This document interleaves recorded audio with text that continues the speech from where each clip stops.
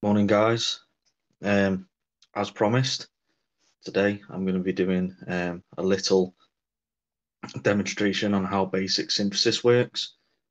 I'm going to be using the Model D for this demonstration, just because in my personal experience, when I first started out, synths like this, with all the knobs, no screen, etc., they're really intimidating, and no matter what you seem to press, it was just noises, and you didn't feel like you were getting anywhere at the beginning, but it all changes, and if you look into synthesis and learn it properly, it's something, it's so worth doing it. I mean, you've on a lot of machines you've got patches and stuff like that, but there's nothing like starting from scratch, getting a sound and making it your own. So all this video is going to be is just explaining to the beginners how it works, how to get a sound going on something like this. Um, yeah, so let's get stuck right in. So basically, I've opted to do it on this machine. I told you why. The only unfortunate thing is there isn't a dedicated release button. As you know, there's on a synthesizer, there is attack, decay, sustain, and then normally a release. On this, the decay and the release are combined. And that is only if you press this button here, which is loud decay. So let's get some sound going. Turn the decay up.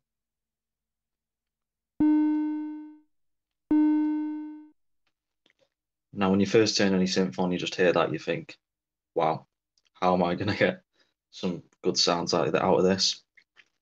What this is it's a sine wave. So over here we've got our waveforms. We've got sine. This is like a shark tooth.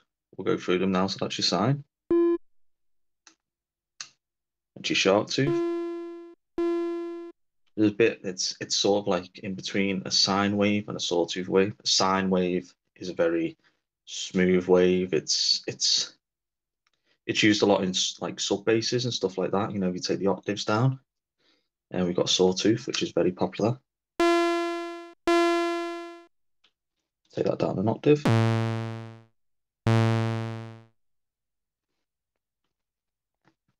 Take that glide off. I've actually got a bit of glide on there. Square wave. Hear that wave quite a lot in your old Nintendo games. Yeah, I think we've got two different variations of a pulse wave, which is similar to a square wave, and it's a wave which is very good. If you modulate it, get it moving around, it can sound wide and big. And the last one.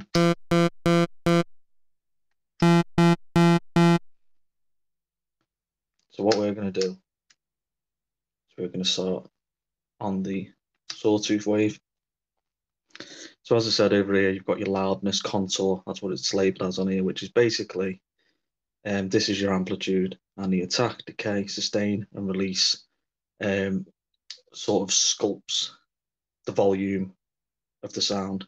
So attack determines how long the volume takes to get to maximum level. So if you turn this up, instead of a snappy sound, it fades in. Take that up to 5 seconds.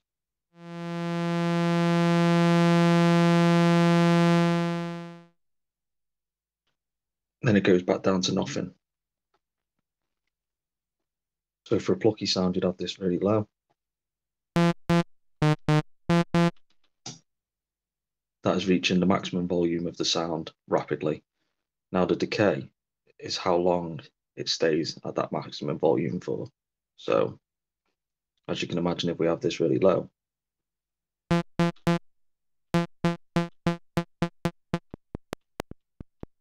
when you take it away, it's basically a click. You turn that up.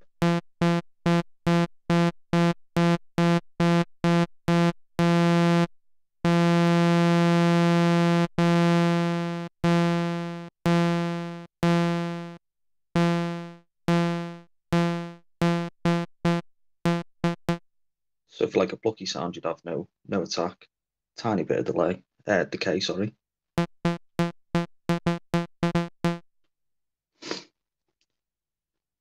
So we're going to leave that about there for now. Now sustain. if you can imagine the envelope goes up, so say we had a little bit of attack, it goes up like that, then the decay goes down, and here's our bottom level.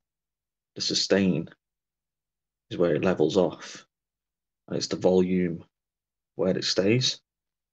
So at the minute, that's just disappearing. Now, if we had a bit of sustain, that'll rise up, drop back down, and that will stay at a certain level. So if we put that on 2, it should stay at a really low volume, but it'll be there until you take your finger off the key. Go a bit louder.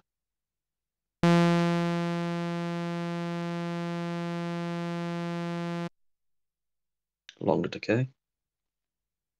And we'll add a little bit of attack. So it should slope nicely this, and then sustain at a certain level. So it'll be going like that, back down, and evening out.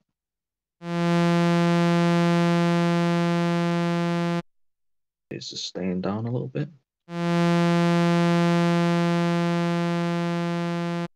Take the decay down a little bit so we're not waiting so long for that sustain.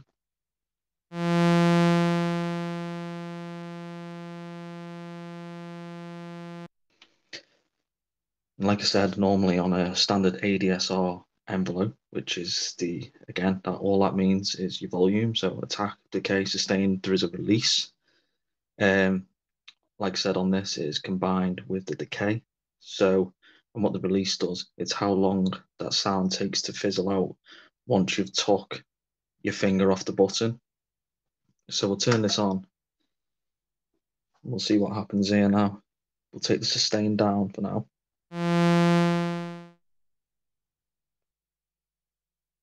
Now without. As soon as I'm taking my finger off the button, it's going. We put that back on. Take this up. And this sound should take quite a while to fizzle out. Because like I said, the release is combined with this on this. Now, if you can get this right with this, you can get it right with any synth that's got standard amp envelope with the ADSR.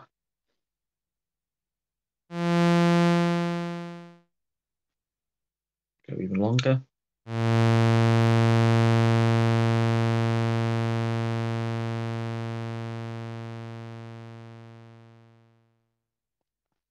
Take the attack up. And what we've done here is we basically shaped the sound for it could be like a pad.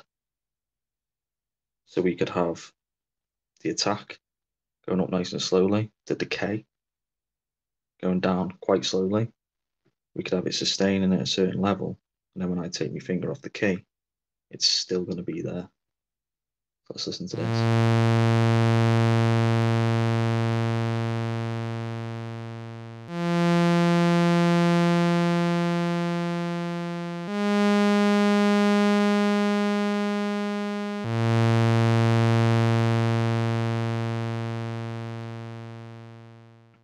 So let's take this back down.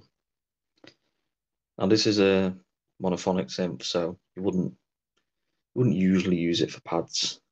I mean, because with pads you want big chords, etc. It's a mono synth and it's more for basses, but you can still get really interesting when you play with the envelope. So we're back down to nothing. Clicks. So let's get a plucky sound going. Take our decay up, no attack, so it's going straight up. Quick slope down. We'll have no sustain because I don't want it to sustain. We'll take the loud decay off because I don't want the sound to remain there once I've took my finger off the key. Now, as you can see, with the volume, it's going up and it's quite loud. It's full of harmonics. That takes us to the filter section. So on these clones, it's a 24 dB per octave filter, which all that means, it's a low pass filter, what I'm going to be using here. And all that means is every octave, 24 decibel slope is cutting out frequencies as we take it down. So let's play it.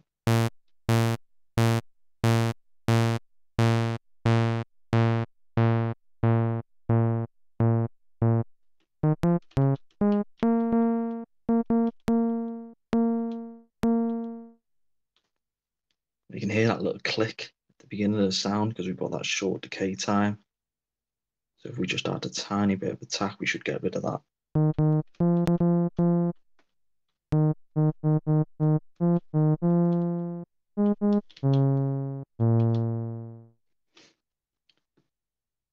So yeah, that's controlling how much of the what frequencies we get let through. So like I said, it's a slope, and this is going down, and it's just taken out. So if we go down to the bottom, it's left with nothing. And as we go up, it slowly starts letting the low frequencies through.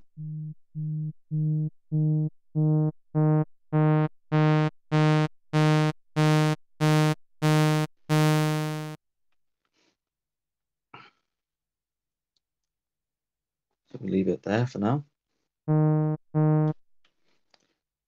On here, we've got filter emphasis, which on other synths is known as resonance. So what this does is like I said, on your filter, you've got an even line, and then you've got your slope, which is taking out the frequencies. And what this will do is it will emphasize certain frequencies in the sound. So that slope will be like a standard slope like this. It'll have a peak, and if we turn that up and turn off cutoff frequency right up, as we come down in the cutoff frequency, different frequencies will be emphasized. So that's emphasizing the highs at the minute. That's why we've got a load of crisp sound in the high end.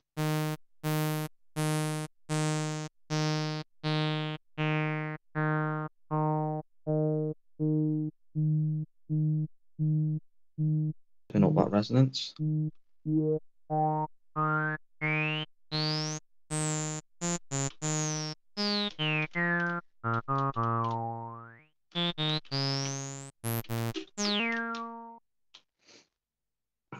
So yeah, basically all that's doing is literally it's emphasizing frequencies, and that's how you'd go about that to get like acid sounds. Now obviously an amplitude envelope is just the volume, the shape of the sound itself. The shape of the volume is just one part of it. What we've actually got here, this here is our filter envelope, and it works exactly the same as the loudness contour, the amplitude envelope. And what we can do with this is we can move our filter. So let's just get back to a really simple sound. Take that down, frequency up. Don't want any resonance right now.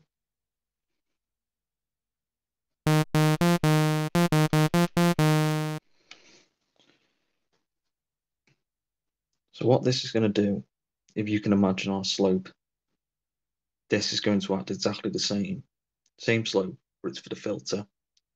So it's the way the filter moves across the spectrum. So if we add a small amount of attack, in fact, no, we'll keep it as no attack for now. So that filter goes right up. Okay, how long that filter is going to stay at that certain frequency for, and sustain.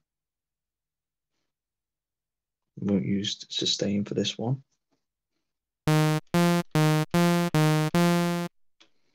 Now you'll find, well, I've got no sound. Basically what you've got to do, well, you have got sound, but you've got the same sound. It's not doing anything. So this controls your filter envelope. It's the amount of contour. Like I said, it's worded differently on these. So this would be filter envelope. This would be resonance. Obviously, this would be a full ADSR, ideally on a synth. Yeah, some things are worded differently. So we turn this up. You say, well, why are we still getting the same sound? And that's because the filter's trying to move up, but it can't go any more up because the cutoff frequency is already at the top. So if we take it down, and let's take this envelope off a second for the filter, we still get that. When we start taking it up,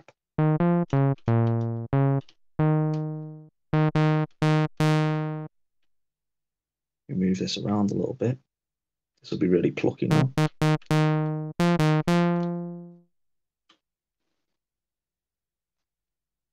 So this is the frequency it'll start off. That's the amount that the filter is going to move, and that is how it's going to move.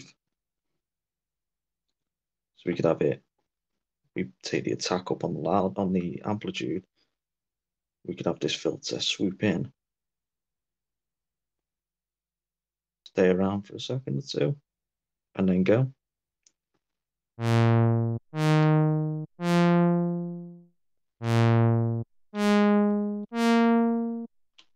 You're starting to get a cool sound now. Now you can take your filter cut off so you get it start from lower. You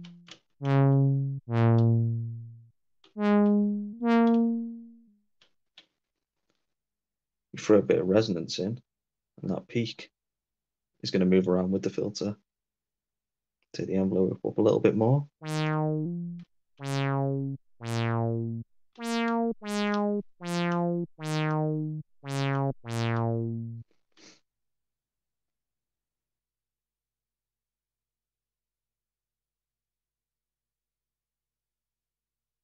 Take that down a bit more, but take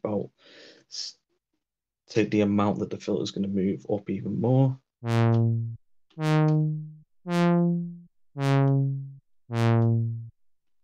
as this moves up, this will have less room to move, but it's nice to modulate.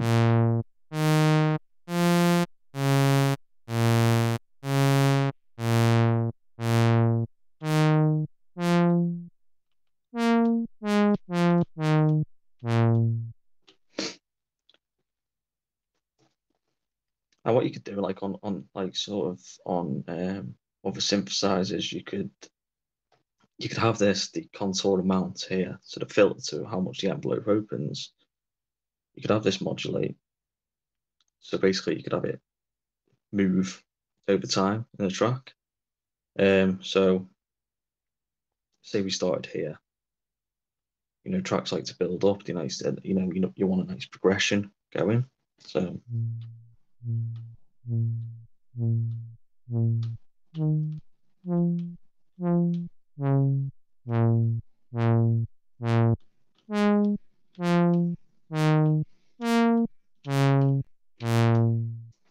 All I did was turn it up. So it was moving that much, then it's moving more and more and more. I'm getting near enough to full sweep. So yeah, that's the basics. Anyway, guys, that's how filter envelopes work, and that is how amplitude envelopes work. So I do like an example of how you would get like an acid sound using these. So I'm going to take my amplitude envelope down, the attack. We'll have the decay sitting around the 11 o'clock. I have no sustain. Filter envelope. For now, I'll probably have the decay sitting around the 9 o'clock. No sustain, no attack. Or a tad of it. No, we'll have no attack. We'll have the cut-off frequency there. And we'll have the resonance maybe between 11 and 12 o'clock. Start off with low movement on the filter.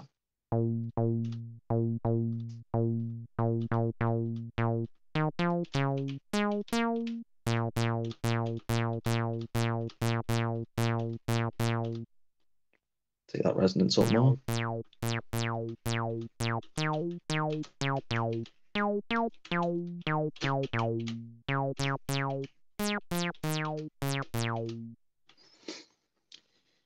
It's just a case of sitting down and playing with this. Like I said, it's very intimidating at first. You can, play around with this, and it's the shape of your sound is the most important before you go adding other things in. So yeah, so let's get it back to a normal sawtooth sound, and we'll have a look at the oscillators. So we'll have no filter envelope for now. Bit of sustain, decay.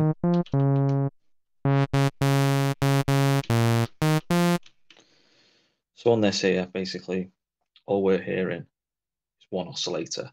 We're making sounds with one oscillator at the minute. And on this, there is 3 oscillators. So this is your volume. So we've got Nothing. Then we've got full volume. This here changes the tuning.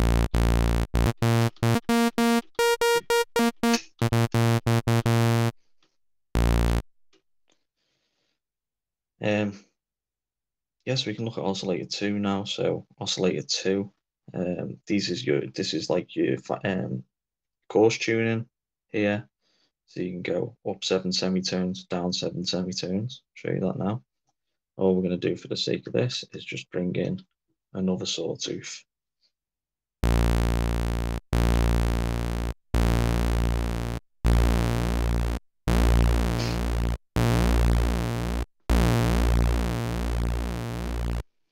On these longer sounds, even like on analog devices like this, there's no saying that you're going to be perfectly in tune with the other oscillator. So you might hear that phasery type sound. So you can play with this anyway and get it as close as possible.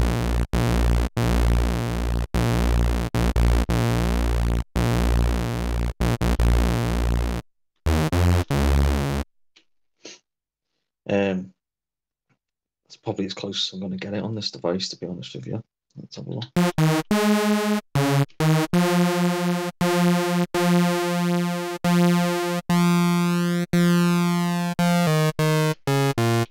Ah, there we go. So just underneath the center point. Sounds a bit better.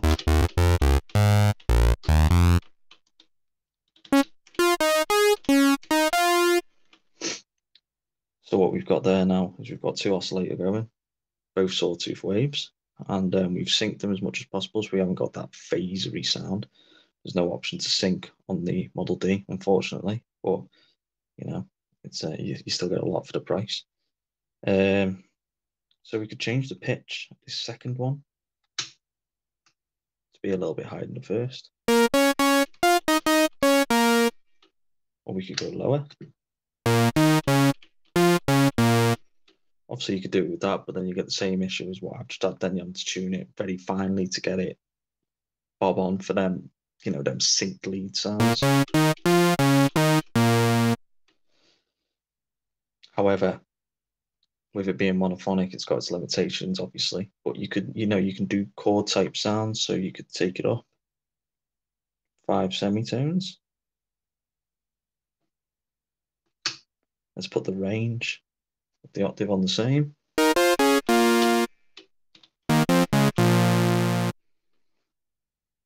Take that filter down.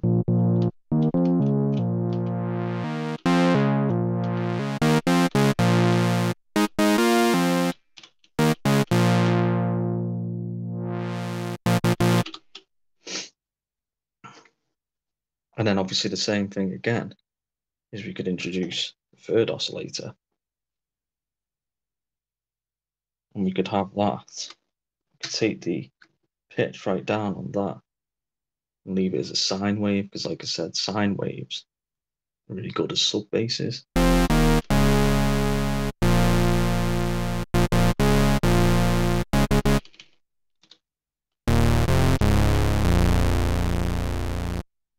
Without.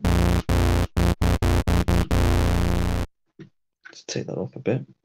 Can't really hear it. It's gone that low down in the range. Can't really hear it.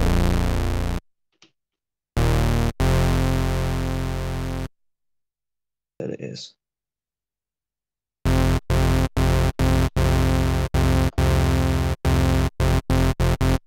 Just turn these other two off.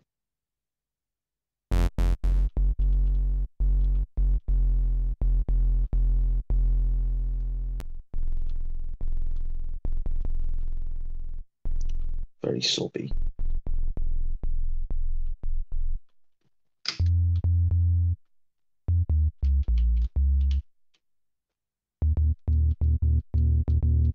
Bring them other two back in.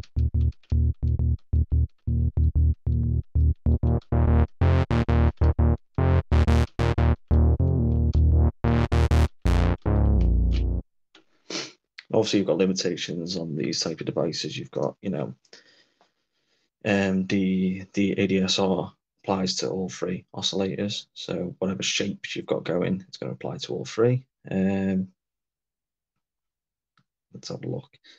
Let's have a look at some of the other waveforms. So we'll take oscillator 3 off for now.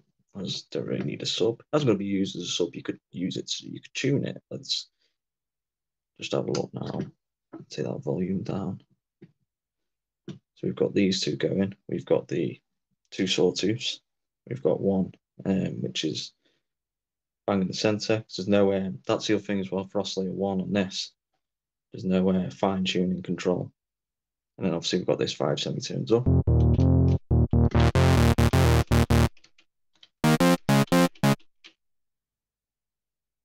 And then we could go another 2 semitones up on the oscillator 3, the sawtooth, and keep the range the same. And bring the volume in.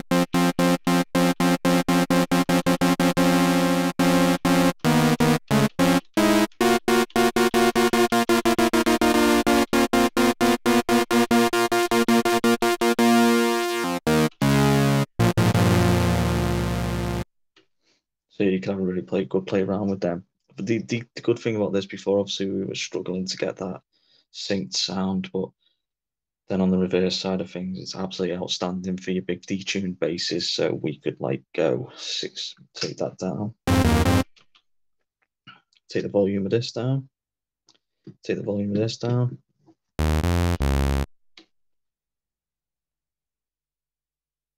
Just detune them a few tenths. I'm going to bring this in.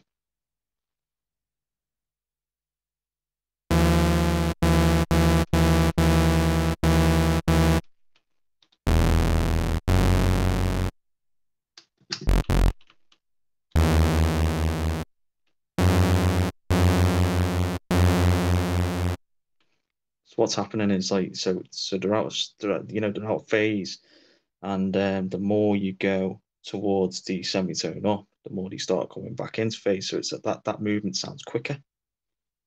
When you just start moving out of it, it's very slow. And it'll get a bit slower, then it'll get quicker, then it'll be perfectly in tune. I'll show you that now.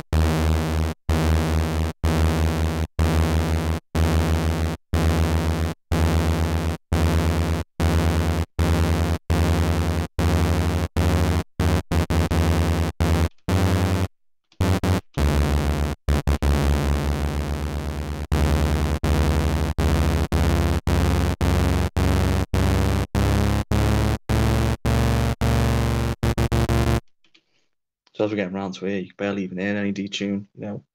Obviously it's 7 semitones up. We'll go back down, get slower and slower and slower.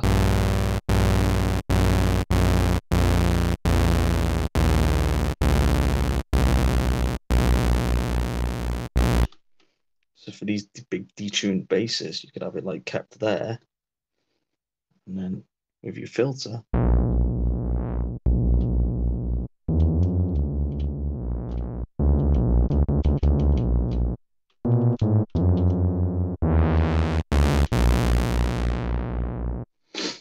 and obviously with a bit of extra processing, reverbs and stuff like that, that's when it starts to sound really good. Yeah, but that's for another day. So, what else is there on this little bass that I can show you? So this is handy as well. You've got your noise volume. People go, oh, what do I want white noise for? Well, you can shape it. So it's really good for percussive noises actually. So we'll take the oscillators down and we'll turn the white noise. You've got an option between white noise and pink noise.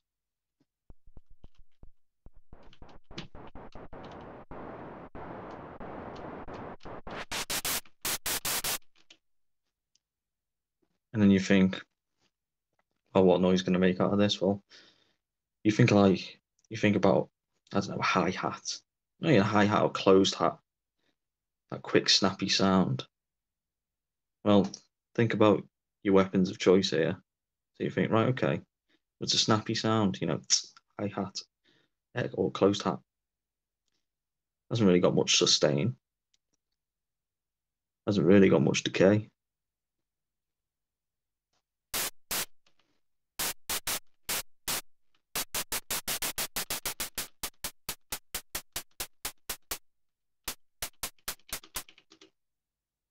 And now it's basically a hat. So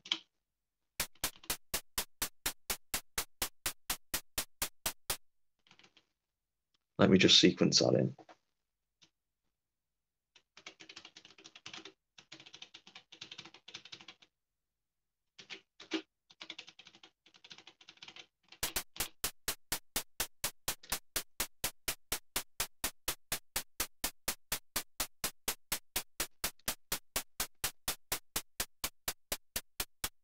As a percussive sound just out of using white noise.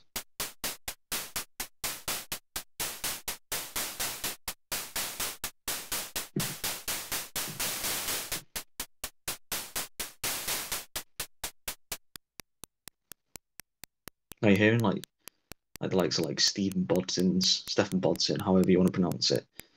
His music uses a lot of noise and it's really good for atmosphere, so it's not really the purpose of this video, but if you start adding reverb, let me just program in some reverb.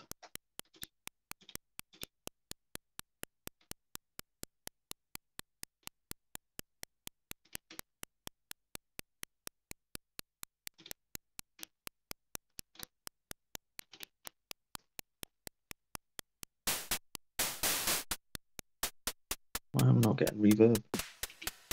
There we go.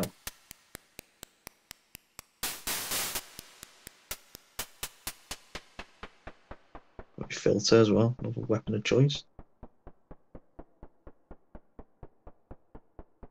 Almost like a train. Now you've got that sound, you could go, right. Well, how much do I want that filter to move and open? It can't be too much because it's only a snappy sound, so let's just move that. Take the decay off. I want that filter to open up and close really fast.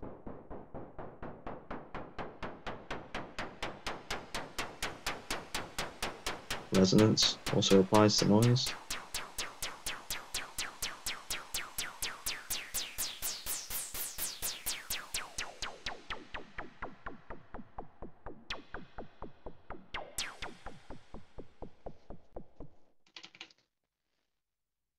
So yeah, there's, it's very interesting what you can do. And then again, you've got pink noise, which I believe is just like white noise with a little bit more. It's got lower harmonics.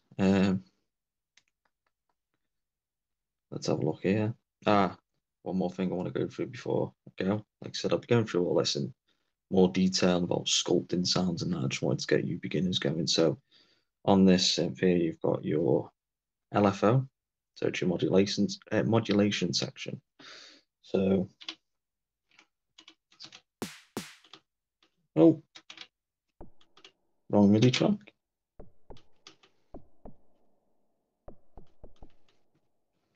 Let's get a sound going again. So, like I said, we look at our loudness. Okay, let's just get it a big whopping sound in your face.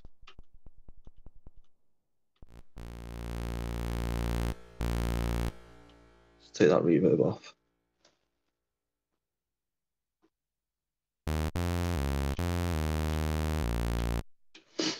So yeah, LFO, basically very fast knob tune, very fast knob mover. So yeah, you can have the LFO. Basically, instead of playing with this while we're pressing keys,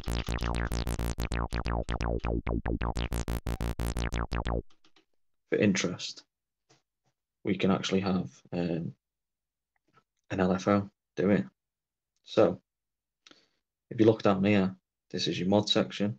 So we've got LFO and noise, oscillator, free, filter, envelope generator.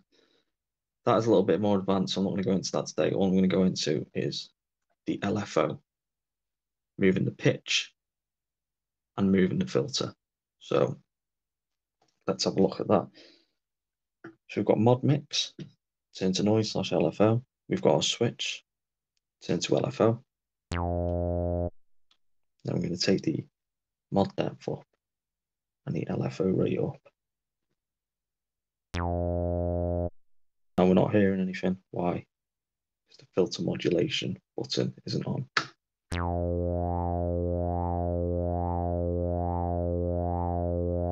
All that LFO is doing is moving this up and down So we could speed it up.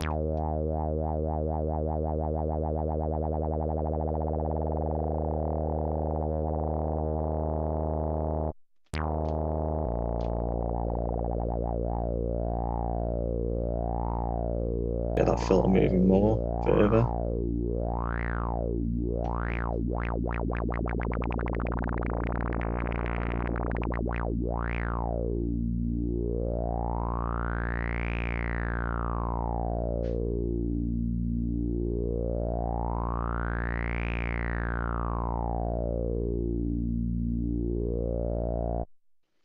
You know, for like simple, like vibrato. And you know, we'll do that on tune. So that's your LFO for your filter. So let's have a look what else there is. So oscillator modulation. Take that off. So this one here is actually it's getting the LFO to modulate the tune. So we take away that resonance for now. Just get this. That's our normal sound. Let's change the wave just for a little bit of variation. So we could look at that and go, right, okay, we've got a square. Let's modulate the pitch of that square. So basically this. Take the mod depth up. For like a tremolo sort of sound, you know, you wouldn't really need to take the mod depth up because you don't really want it moving too much and it sounds a mess. Take the LFO rate off.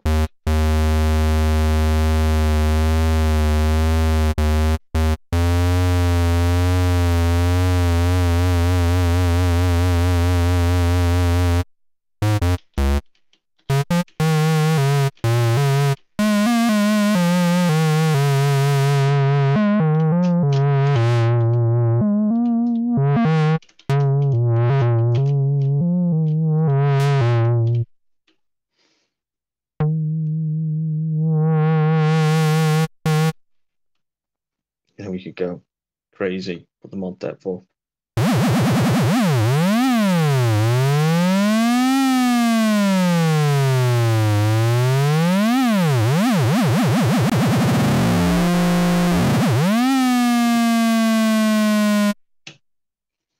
So yeah, you get some very interesting sounds with that. Now, last thing I want to go through is how the LFO moves. So with this switch down, the LFO is moving smoothly. Now there's a square LFO, which you switch it to, and it's very juttery. If you went through this, you could probably make an interesting sort of like bass line or something out of it. But let's show you that. So we'll take the mod depth right down, LFO rate down.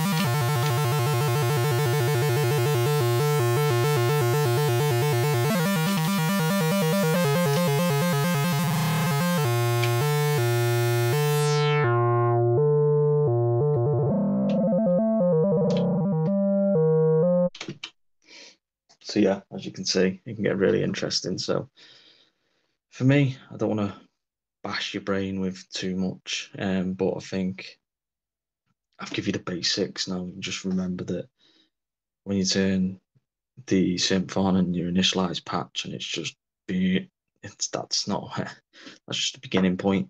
Get sculpting, get the sound, get the shape interesting. Start moving the filter, start moving the pitch if you want. Add effects, play with these waveforms here, and just go crazy with it. So I hope that have helped you out a little bit. In the future, I'll probably go through the patch bay options and some more modulation options and the glide and stuff like that. But for today, I think that's everything you need to see to get going and start making some tunes. So I hope this video has helped, and I'm going to be making many more. So subscribe, and I'll see you soon, guys. Cheers.